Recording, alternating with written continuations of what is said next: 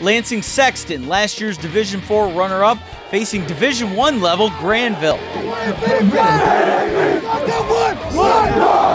Opening drive of the game, Grandville in their wing tee. Parker Reminga gets the handoff, plows it into the end zone. Bulldogs up 24-0 at halftime. Second half, a different story. Sexton QB Mike Lynn heaving it up for Devin Taylor, who scores on the 35-yard strike to get the Big Reds on the board. Grandville with a 3rd and 4 deep in their own territory. Nolan Meekoff looks like he's going to be tackled, but no, he is not.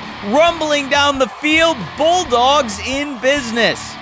And this is how they finished off most of their drives. 2-yard plunge from Reminga, and Grandville ahead comfortably. Sexton would add some scores late, and Lynn trying to make it even more interesting, but he is picked off by Algie Buter. Grandville defeats Lansing Sexton 38-25.